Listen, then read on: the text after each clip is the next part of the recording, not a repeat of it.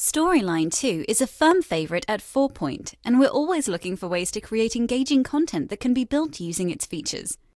Recently, we've been playing with Fuse, a new 3D modeling application from Adobe, and we came up with the idea of creating a 3D character and linking the output to Storyline's slider to create a rotating interaction. To get started, we created our character in Fuse.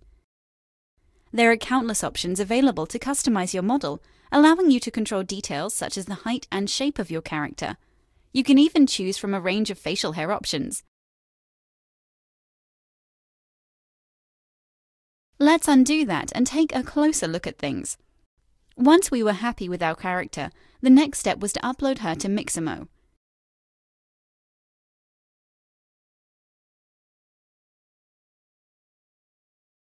Mixamo is Adobe's web-based auto-rigging software that takes the heavy lifting out of 3D character animation.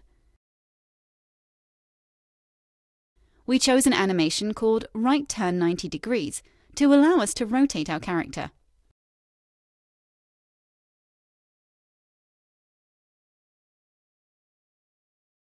Next, we downloaded her in the Collada file format, identified by the .dae file extension.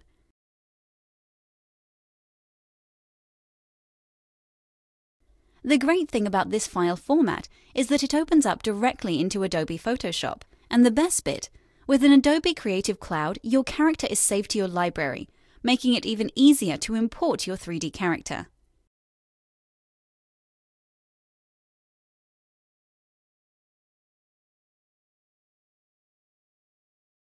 The next part of the process was to get the character from Photoshop and into Storyline. To do this, we had to render our animation. In the render settings, we opted to export our animation as a Photoshop image sequence using the PNG file format. This gave us 49 individual PNG images, each a different view of the rotation. Next, we inserted the first image from our Photoshop image sequence into Storyline.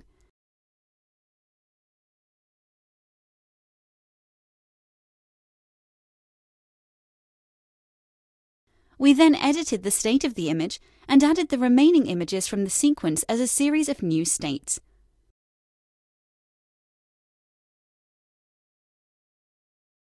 Once the 49 images that made up the rotation were in Storyline, we needed to link them to Storyline's built-in slider. To do this, we created a series of triggers to update the variable associated to the slider. On closer inspection, you can see that the slider is changing the state of the main image when the slider's variable is equal to a specific value. In short, every time the slider moves up or down, the associated variable updates, and when the variable updates, the state of the image changes. As impressive as rotating 3D objects are, all the bells and whistles are redundant if they can't be used to enhance the e-learning experience. With that in mind, we extended our demo further with interactive markers and a multiple-choice question to provide an example of how to use 3D rotation as an appropriate solution in an e-learning setting.